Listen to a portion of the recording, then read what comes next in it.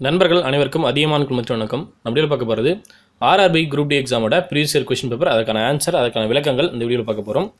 இந்த வீடியோ 5வது வீடியோ. நம்ம ஏற்கனவே ப்ரீவியஸ் இயர் கொஸ்டின் பேப்பர் சம்பந்தமாக 4 வீடியோ பார்த்துருக்கோம். ஸோ 2015 கொஸ்டின் பேப்பர், அதே போல் 2014 கொஸ்டின் பேப்பரில் இருக்கக்கூடிய பொது அறிவு மற்றும் பொது அறிவியல் இது சார்ந்த வினாக்கள் அதற்கான விளக்கங்கள், அதுக்கான ஆன்சர்ஸ் எல்லாமே பார்த்துருக்கோம். 2015 முடிச்சுட்டு அதே போல் 2014 இருக்கக்கூடியது இப்போ பார்த்துட்டு இருக்கோம். சரிங்களா? 2014 இருக்கக்கூடிய பொது அறிவியல் மற்றும் பொது அறிவு சம்பந்தமான வினாக்கள் பார்த்துட்டு இருக்கோம். நம்ம ப்ரீவியஸாக பார்த்த வீடியோ எல்லாமே பார்த்துட்டு அதுக்கப்புறம் அந்த வீடியோ பாருங்க. ஸோ அதோட கண்டினியூட்டி தான் அந்த வீடியோ. இதுவரையும் நீங்கள் நம்ம சேனலை சப்ஸ்கிரைப் பண்ணலாம். கீழே இருக்கக்கூடிய ரெட் கலர் பட்டனை கிளிக் பண்ணி சப்ஸ்கிரைப் பண்ணிக்கோங்க. அதே போல் பக்கத்தில் இருக்கக்கூடிய பெல் ஐக்கனையும் கிளிக் பண்ணிக்கோங்க. அப்போ தான் உங்களுக்கு ரெகுலராக நோட்டிஃபிகேஷன் வந்துட்டே இருக்கும். எப்பெல்லாம் புது வீடியோ போகிறோமோ அப்போலாம் உங்களுக்கு நோட்டிஃபிகேஷன் வரும். Question number 56. கீழ்கண்டவற்றில் பன்னாட்டு நிதி நிறுவனம் எது அப்படின்னு கேட்டிருக்காங்க. கொடுத்தக்கூடிய ஆப்ஷன் பாருங்க. Option A IFC, option B IMF, option C IDA, option D IBRD அப்படின்னு கொடுத்துருக்காங்க. இதுக்கு சரியான ஆன்சர் என்ன அப்படின்னு பார்த்தீங்கன்னா ஆப்ஷன் ஏ தான் சரியான ஆன்சர். சரிங்களா? IFC இன்டர்நேஷனல் ஃபினான்ஸ் கார்பரேஷன் இதுதான் சரியான ஆன்சர். கீழ்கண்டவற்றில் பன்னாட்டு நிதி நிறுவனம் எது அப்படின்னு பார்த்தீங்கன்னா IFC இன்டர்நேஷனல் ஃபினான்ஸ் கார்பரேஷன். அடுத்த கொஸ்டின் 57. மரியான் பள்ளம் அமைந்துள்ள பெருங்கடல் எது அப்படின்னு கேட்டிருக்காங்க. மரியான் பள்ளம், மரியானா பள்ளம் அப்படின்னு சொல்லுவாங்க, மரியான் பள்ளம் அப்படின்னு சொல்லுவாங்க. ஸோ இந்த பள்ளம் எந்த கடலில் இருக்குது, எந்த பெருங்கடலில் இருக்குது அப்படின்னு சொல்லிட்டாங்க. கொடுத்துருக்கூடிய ஆப்ஷனில் 4 கடல்கள் கொடுத்துருக்காங்க.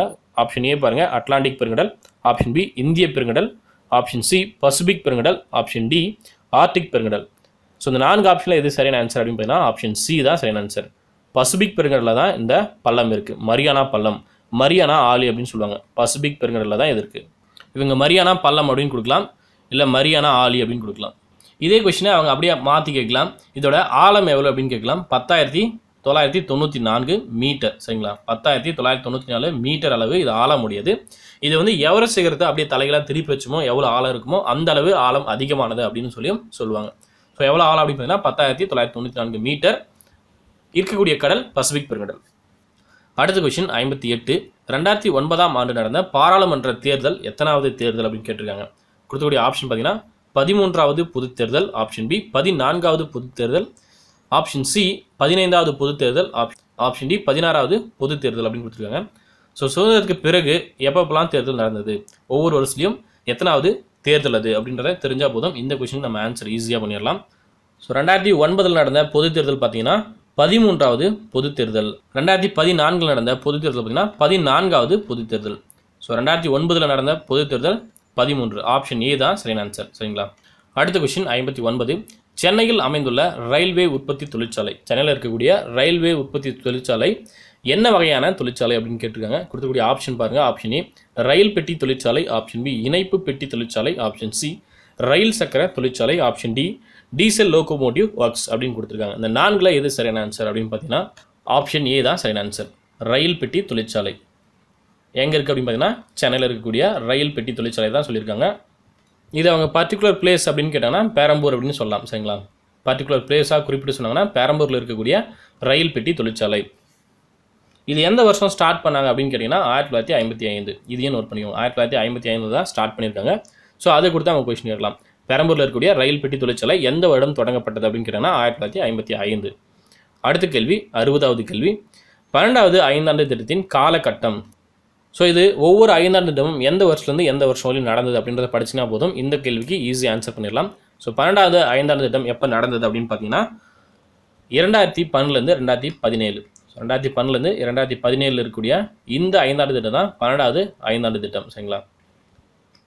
ஸோ ஈஸியாக சொல்லிடலாம். 2012. ஸோ அந்த மாதிரி மேட்ச் பண்ணிக்கோங்க. 2012 ஸ்டார்ட் ஆகி 2017 வரையும் இந்த 5 வருடங்கள் தான் 12வது ஐந்தாண்டு திட்டத்தின் காலகட்டம். அடுத்த கேள்வி 61. ஆக்ராவில் இருந்து தலைநகரை டெல்லிக்கு மாற்றிய முகலாய பேரரசர். ஸோ மன்னர் ஆட்சி காலத்தில் ஆக்ராவில் தலைநகர் இருந்திருக்கு. அந்த ஆக்ராவில் இருந்த தலைநகரை டெல்லிக்கு மாற்றிய முகலாய பேரரசர் யார் அப்படின்னு குறிப்பிட்டு கேட்டிருக்காங்க. சரிங்களா? முகலாய பேரரசர் அப்படின்றது ரொம்ப முக்கியம். ஸோ நிறைய பேர் தலைநகரை மாற்றிருப்பாங்க. இந்த இடத்துல தெளிவாக சொல்லிட்டாங்க, முகலாய அரசர் ஆக்ராவிலேருந்து டெல்லிக்கு மாற்றிருக்காங்க அப்படின்றத சொல்லிட்டாங்க. ஸோ இந்த 4 பேரில் யார் அப்படின்னு பார்த்தீங்கன்னா கொடுத்துக்கூடிய ஆப்ஷன் பாருங்கள். Jahangir, option B Aurangzeb, option C Humayun, option D Shahjahan.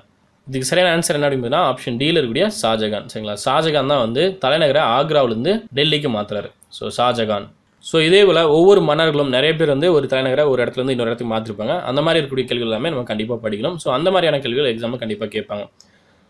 டெல்லியிலிருந்து தேவகிரிக்கு மாற்றியவர் யார், அதே போல் தேவகிரிலேருந்து மறுபடியும் டெல்லிக்கு மாற்றினது யார், இந்த மாதிரியான கேள்விகள் கண்டிப்பாக கேட்பாங்க. ஸோ இந்த கேள்வி ஆக்ராவிலிருந்து தலைநகரை டெல்லிக்கு மாற்றிய முகலாய பேரரசர் ஷாஜகான். அடுத்து கொஸ்டின் நம்பர் 62. ஆரஞ்சு பழத்தில் கீழ்கண்ட எந்த சத்து அதிகமாக உள்ளது அப்படின்னு கேட்டிருக்காங்க. கொடுத்துக்கூடிய ஆப்ஷன் பாருங்க. Option A carbohydrate, option B புரதம், ஆப்ஷன் சி கொழுப்பு, ஆப்ஷன் டி விட்டமின். ஸோ இந்த 4ல் ஆரஞ்சு பழத்தில் என்ன இருக்குது அப்படின்னு கேட்டிருக்காங்க. ஆரஞ்சு பழத்தில் இருக்கக்கூடியது விட்டமின் சி. ஸோ இவங்க விட்டமின் அப்படின்றத மட்டும் கொடுத்துருக்காங்க. ஸோ குறிப்பிட்டு கேட்டாங்கன்னா விட்டமின் சி அப்படின்னு சொல்லிடலாம். இவங்க விட்டமின் அப்படின்றத மட்டும் ஆப்ஷனில் கொடுத்துருக்காங்க. கார்போஹைட்ரேட்டா, புரதமா, கொழுப்பா, விட்டமினா அப்படின்னு கேட்டிருக்காங்க. ஸோ விட்டமின் தான் கண்டிப்பாக இருக்குது. சரிங்களா. வைட்டமின், விட்டமின் அப்படின்னு எப்படி வேணாலும் கொடுக்கலாம். ஸோ ஆரஞ்சு பழத்தில் இருக்கக்கூடியது வைட்டமின்கள். சரிங்களா. ஸோ சரியான ஆன்சர் எது அப்படின்னு பார்த்தீங்கன்னா ஆப்ஷன் டி விட்டமின் சி. அடுத்த கேள்வி கொஸ்டின் நம்பர் 63. மனித ரத்தத்தில் உள்ள சிவப்பணுக்களின் வாழ்நாள் எவ்வளோ அப்படின்னு கேட்டிருக்காங்க. ரத்தத்தை பற்றி படிக்கும்போது இந்த மாதிரியான கேள்விகள்லாம் படிப்பீங்க. சிவப்பணுக்கள், வெள்ளையணுக்கள், ரத்த தட்டையணுக்கள். ஸோ இதோட வாழ்நாட்கள் என்ன, எங்கே உருவாகுது, எங்கே போய் மடியுது, அதோட பணிகள் என்ன, இதெல்லாமே படிப்பீங்க. ஸோ அதுலேருந்து கண்டிப்பாக ஒரு கொஸ்டின் கேட்டுகிட்டே இருக்காங்க எல்லா எக்ஸாம்லையும். கொடுத்துருக்கூடிய ஆப்ஷன் பாருங்கள். ஆப்ஷன் ஏ 30 நாட்கள், ஆப்ஷன் பி 60 நாட்கள், ஆப்ஷன் சி 120 நாட்கள், ஆப்ஷன் டி 15 மணி நேரம் அப்படின்னு கொடுத்துருக்காங்க. ஸோ வாழ்நாட்கள் அப்படின்னா அதோட லைஃப் டைம் ஃபுல்லாக எத்தனை நாளில் அதை மடியும் அப்படின்றது தான். ஸோ வாழ்நாள் எவ்வளோ அப்படின்னு பார்த்தீங்கன்னா ஆப்ஷன் சியில் இருக்கக்கூடிய 120 நாட்கள். சரிங்களா. சிவப்பணுக்கள் 120 நாட்கள் வாழக்கூடியது. சரிங்களா. ரெட் பிளட் செல் அப்படின்னு கொடுக்கலாம், ஆர்பிசி அப்படின்னு அவங்க கொடுக்கலாம். அடுத்து இருக்கக்கூடிய வினாக்கள் பார்த்தீங்கன்னா மேக்ஸ் சம்பந்தமான வினாக்கள் இருக்குது. அது எல்லாமே மேக்ஸ் வீடியோவில் பார்க்கலாம். Question number 68. கிராண்ட் ஸ்லாம் என்ற சொற்றொடர் எந்த விளையாட்டுடன் தொடர்புடையது அப்படின்னு கேட்டிருக்காங்க. கொடுத்துருக்கூடிய ஆப்ஷன் பாருங்கள். டேபிள் டென்னிஸ், செஸ், பேட்மிண்டன், லான் டென்னிஸ். இது 4மே கொடுத்துருக்காங்க. டென்னிஸோட தொடர்புடைய விளையாட்டு தான் இது. சரிங்களா. ஆப்ஷன் டி தான் சரியான ஆன்சர். ஸோ டென்னிஸ் அப்படின்றது தான் சரியான ஆன்சர். இந்த கிராண்ட் ஸ்லாம் அப்படின்றது டென்னிஸோட தொடர்புடைய ஒரு விளையாட்டு தான். டென்னிஸில் மொத்தமாக பார்த்தீங்கன்னா 4 வகையான போட்டிகள் நடத்துவாங்க. அந்த 4 வகையான போட்டிகள் என்ன அப்படின்னு பார்த்தீங்கன்னா ஆஸ்திரேலியன் ஓப்பன், அதே போல் ஃப்ரெஞ்ச் ஓப்பன், அதே போல் யூஎஸ் ஓப்பன், கடைசியாக விமில்டன் டென்னிஸ் போட்டி. ஸோ இந்த 4லையுமே கொடுக்கக்கூடிய பட்டங்கள் தான் கிராண்ட் ஸ்லாம் பட்டம். எய்சால் என்பது கீழ்கண்ட எந்த மாநிலத்தின் தலைநகர் அப்படின்னு கேட்டிருக்காங்க. 4 மாநிலங்கள் பேர் கொடுத்துருக்காங்க. இந்தியாவில் இருக்கக்கூடிய 4 மாநிலங்கள். இந்த மாநிலத்தில் எந்த மாநிலத்தோட தலைநகர் எய்சால் அப்படின்னு கேட்டிருக்காங்க. கொடுக்கக்கூடிய ஆப்ஷன் பாருங்கள். Option A Tripura, option B Manipur, option C Mizoram, option D Meghalaya. இந்த 4ல் எந்த மாநிலத்தோட தலைநகர் எய்சால் அப்படின்னு பார்த்தீங்கன்னா ஆப்ஷன் சியில் இருக்கக்கூடிய மிசோரம். இதோட தலைநகர் தான் எய்சால். சரிங்களா. அடுத்த கொஸ்டின் நம்பர் 70. ராமகிருஷ்ணா மிஷனை தோற்றுவித்தவர் யார் அப்படின்னு கேட்டிருக்காங்க. Option A Ramakrishna Paramahamsar, option B Vivekanandar, option C அன்னை சாரதா தேவி, ஆப்ஷன் டி சகோதரி நிவேதிதா. இந்த 4ல் சரியான ஆன்சர் உங்களுக்கு ஈஸியாக தெரியும். ஏன்னா ராமகிருஷ்ண மிஷனை தோற்றுவித்தவர் சுவாமி விவேகானந்தர். ஆப்ஷன் பி தான் சரியான ஆன்சர். சரிங்களா. ஸோ விவேகானந்தர் தோற்றுவித்த மிஷன் தான் ராமகிருஷ்ண மிஷன். யாரோட ஞாபகமாக தோற்றுவித்தார் அப்படின்றது உங்களுக்கு தெரியும். அவரோட ஆசிரியரான ராமகிருஷ்ண பரமஹம்சர் அவரோட நினைவாக தான் ராமகிருஷ்ண மிஷன் விவேகானந்தர் தோற்றுவித்தார். ஸோ எப்போ தோற்றுவித்தாங்க அப்படின்ற கேள்வியும் அவங்க கேட்கலாம். 1897 தான் இவர் ஸ்டார்ட் பண்ணார். சரிங்களா. 1897 தான் ராமகிருஷ்ண மிஷனை தோற்றுவிக்கிறாங்க, மே 1ஆம் தேதி. அடுத்த கொஸ்டின் நம்பர் 71. இந்தியாவிற்கு இறுதியாக ஐரோப்பியர்கள் யார் அப்படின்னு கேட்டிருக்காங்க. கொடுக்கக்கூடிய ஆப்ஷன் பாருங்கள். Option A போர்த்துகீசியர்கள், option B டச்சுக்காரர்கள், option C ஆங்கிலேயர்கள், ஆப்ஷன் டி பிரெஞ்சுக்காரர்கள். இந்தியாவிற்கு இறுதியாக வந்தவங்க யார் அப்படின்னு கேட்டிருக்காங்க. ஸோ இது ரொம்ப ஈஸியான கேள்வி. ஸோ எப்பப்போ யார் யார் இந்தியாவுக்கு வந்தாங்க, எப்பப்போ யார் யார் இந்தியாவை விட்டு வெளியே போனாங்க. ஸோ போர்த்துகீசியர்கள், டச்சுக்காரர்கள், ஆங்கிலேயர்கள், பிரெஞ்சுக்காரர்கள். இந்த 4 பேரில் யார் முதல்ல இந்தியாவுக்கு வந்தாங்க, யார் இறுதியாக போனாங்க அப்படின்றத நீங்கள் தெரிஞ்சுக்கிங்கன்னா அந்த கேள்விக்கு ஈஸியாக ஆன்சர் பண்ணிடலாம். இந்தியாவிற்கு இறுதியாக வந்தவர்கள் அப்படின்னு தான் கேட்டிருக்காங்க. இந்தியாவிற்கு இறுதியாக வந்த ஐரோப்பியர்கள் யார் அப்படின்னு பார்த்தீங்கன்னா பிரெஞ்சுக்காரர்கள் தான் கடைசியாக வராங்க. சரிங்களா. ஆப்ஷன் டியில் இருக்கக்கூடிய பிரெஞ்சுக்காரர்கள் தான் கடைசியாக இந்தியாவுக்கு வந்த ஐரோப்பியர்கள். ஸோ கடைசியாக அப்படின்னு கேட்டாங்கன்னா பிரெஞ்சுக்காரர்கள் அப்படின்றத ஈஸியாக ஆன்சர் பண்ணலாம். அதே போல் ஃபஸ்ட்டு யார் வந்தாங்க அப்படின்னு அவங்க கேட்கலாம். சரிங்களா. முதல்ல வந்தது யார் அப்படின்னு கேட்டாங்கன்னா போர்த்துகீசியர்கள். ஸோ வாஸ்கோட காமா தான் ஃபஸ்ட்டு வந்தார் அப்படின்றது உங்களுக்கு தெரியும். போர்த்துகீசியர்கள் தான் ஃபஸ்ட்டு வந்தாங்க, அதையும் தெரிஞ்சுக்கோங்க. சரிங்களா. முதல்ல வந்தவங்க போர்த்துகீசியர்கள், கடைசியாக வந்தவங்க பிரெஞ்சுக்காரர்கள். எப்போ வந்தாங்க அப்படின்னு கேட்கலாம். போர்த்துகீசியர்கள் எப்போ வந்தாங்க அப்படின்னு பார்த்தீங்கன்னா 1498 தான் ஃபஸ்ட்டு வராங்க. இந்த பிரெஞ்சுக்காரர்கள் கடைசியாக எப்போ வந்தாங்க அப்படின்னு கேட்டாங்கன்னா 1668. அடுத்த கேள்வி 72. கீழ்கண்டவற்றில் சுட்ட சுண்ணாம்பை குறிக்கும் ரசாயன பெயர் என்ன அப்படின்னு கேட்டிருக்காங்க. சுட்ட சுண்ணாம்போட பேர் கேட்டிருக்காங்க. கொடுக்கக்கூடிய ஆப்ஷன் பாருங்கள். Option A calcium hydroxide, option B calcium carbonate, option C calcium oxide, option D calcium sulphate. So ஸ்கூல்லேருந்து ரொம்ப முக்கியமான கேள்வி இது. சுட்ட சுண்ணாம்பு அடிக்கடி படிப்பீங்க. சுட்ட சுண்ணாம்புக்கு பேர் பார்த்தீங்கன்னா CaO. ஸோ கால்சியம் ஆக்சைடு இதுதான் சரியான ஆன்சர். சரிங்களா. ஆப்ஷன் சியில் இருக்கக்கூடிய கால்சியம் ஆக்சைடு தான் சரியான ஆன்சர், CaO.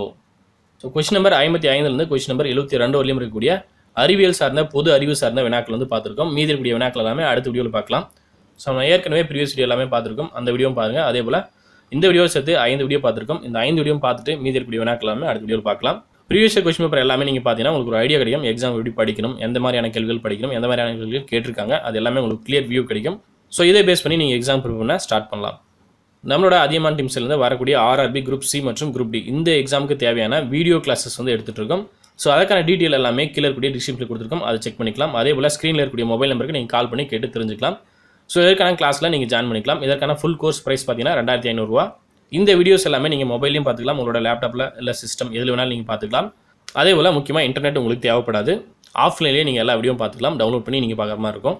இந்த வீடியோ உங்களுக்கு பிடிச்சிருந்தால் லைக் பண்ணுங்கள், கமெண்ட் பண்ணுங்கள். எக்ஸாம் ப்ரிப்பேர் ஸ்டூடெண்ட்ஸ் மறக்காமல் இந்த வீடியோ ஷேர் பண்ணுங்கள். எங்களோட தகவல் உங்களுக்கு பிடித்திருந்தால் எங்களோட சேனலை சப்ஸ்கிரைப் பண்ணுங்கள். நன்றியுடன் அதியமான் குழுமம். நன்றி, வணக்கம்.